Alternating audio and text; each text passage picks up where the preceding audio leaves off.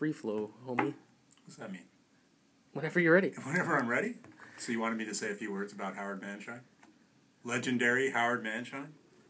Often imitated, never duplicated, one of a kind, a true original? I met Howard over 20 years ago in the 90s, back when I was young, back when I was in my 20s. I was the new polygram rep, and Howard came up to me at a meeting that I was at and said, "You're the new polygram rep. I got to take a kid out for lunch." So we went for lunch. When you go for lunch with Howard, one thing you notice is if the waitress brings your food in less than 10 minutes, he says, "I thought good food took time."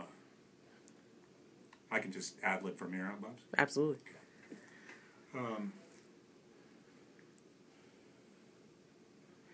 Bubba wants to have a statue commissioned of you to place in Almost Heaven, West Kildonan. He wants it to be like Hi Neighbor Sam, and he's not going to get a lick of sleep until this is done. He also said to me that you turn 75 next year, and that when you retire, he's going to move in with you and take care of you. He's a great kid. Seriously, Marco. The easiest thing to do when you do a Howard Manshine impersonation is just say, "Seriously," or "How's a guy?"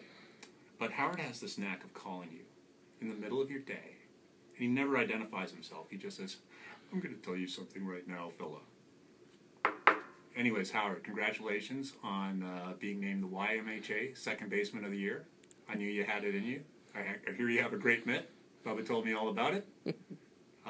But all kidding aside, congratulations on being named to the Manitoba Broadcasters Hall of Fame. At least I believe that's what it is. I hope you enjoy your rubber chicken dinner. But if you act right now, you can call ahead and get the kosher meal. And I really recommend that you do that.